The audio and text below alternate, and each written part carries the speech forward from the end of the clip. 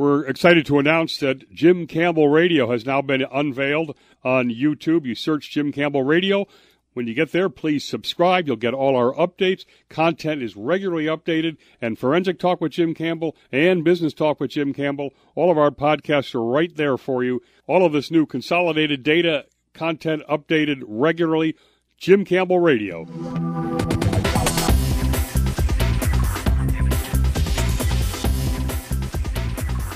The electric vehicle market hits the 10 million mark.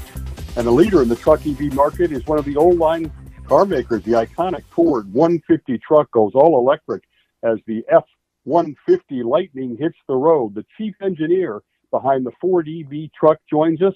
And then we'll talk with investment money manager who's done perhaps the best in-depth analysis of Tesla and the EV market. That's all on Business Talk with Jim Campbell.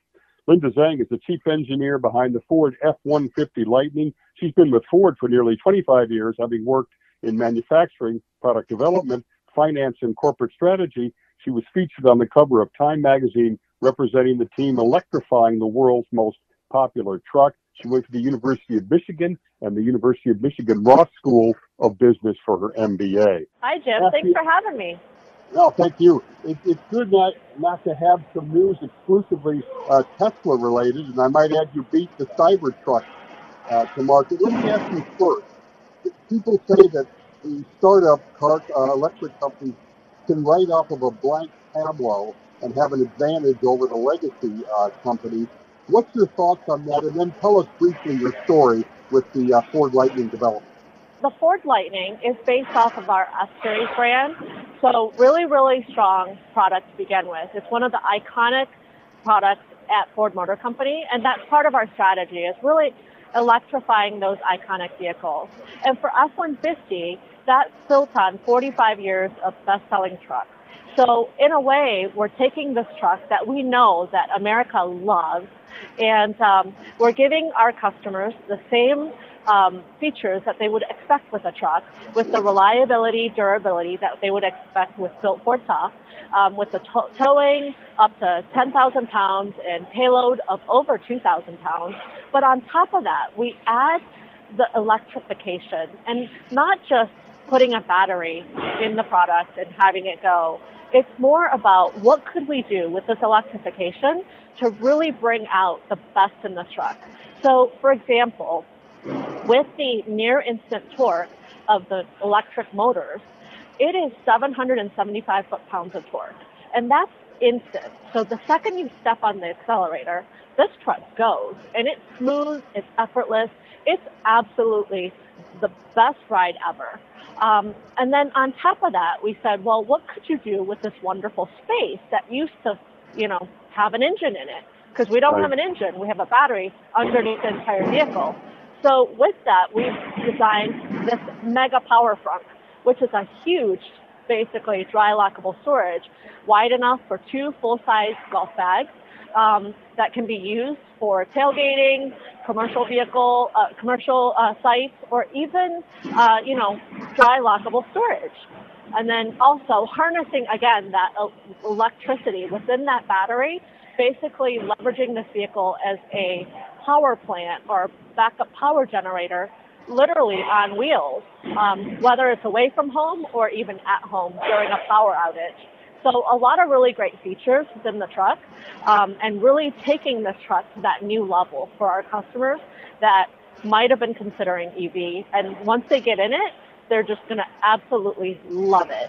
Let me ask you, is this truck going to supplant the ICE or the internal combustion truck, or you see them as parallel, or how do you see the market going for your development and production? Yeah, absolutely. It'll be alongside our ICE trucks. We know that some of our customers still are going to want to be in a gas vehicle, and that's okay, right? This is for those people that are interested in that electrification, and I think over time, again, it's meant as an and solution. It's giving them that truck functionality and all of these great features that's brought about by electrification.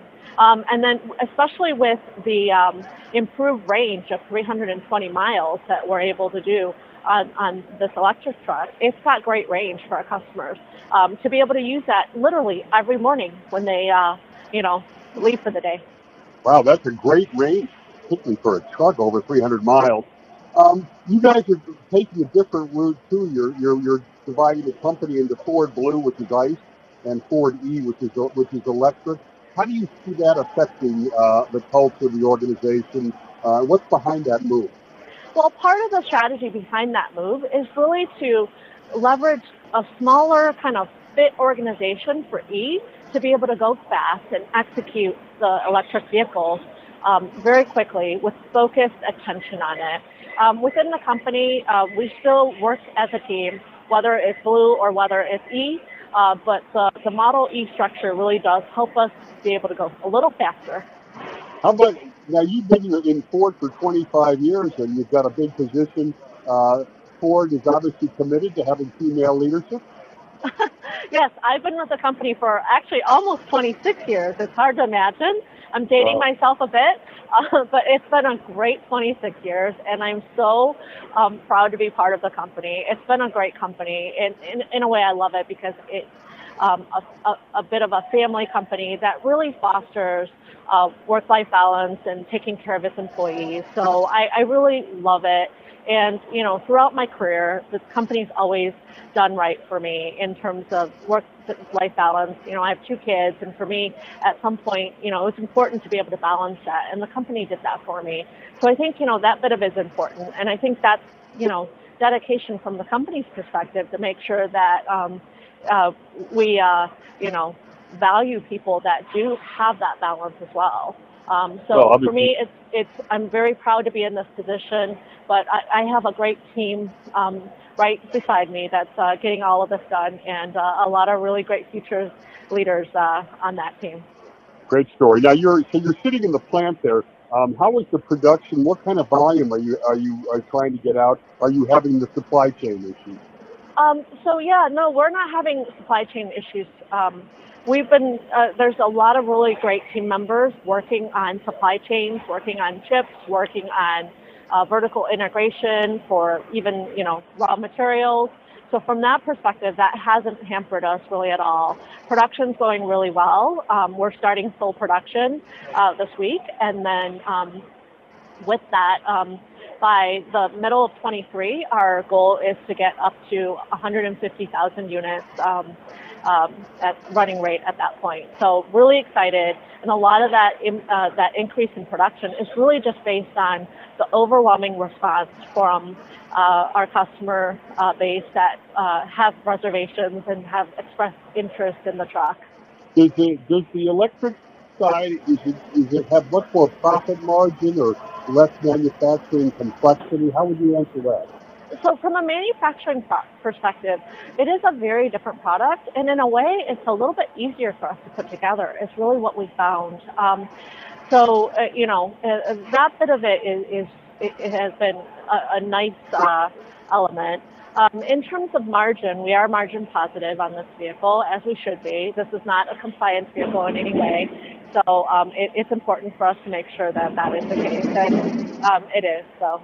All right, let me ask you one more question. What's Ford going to look like in 10 years? Oh, I'm so excited about the future of Ford. I think, you know, over the next 10 years, there's going to be quite a bit of investment in electrification, and that's going to be super exciting. There's also going to be quite a bit of investment in the digital space and trying to get the vehicles to even be more connected. So super exciting place to be right now, and I just absolutely love being part of this company. Well, I have to say, obviously, you've done a tremendous job on engineering and getting this thing to market at 150,000 trucks in your first year in what is an iconic truck. Quite an accomplishment. Thanks for your time, Linda. Good luck. All right, that was Linda Zhang talking about bringing a revolutionary product inside an evolutionary legacy company. Now we're going to move to a revolutionary company that's produced a revolutionary project, the leading EV maker in the world. That's obviously Tesla. And, of course, Elon Musk is always an ongoing story. He just bought Twitter. He's got the Boring Company that does tunnels. He has the Neuralink that's trying to create an AI interface to the brain, if you can believe that. He's got SpaceX, and he's got Tesla. and we have perhaps one of the best independent, in-depth reviews of Tesla and the EV market in the form of a investment money manager, Vitaly Katsanelson, joining us, and we'll get deeply into Tesla and the EV market.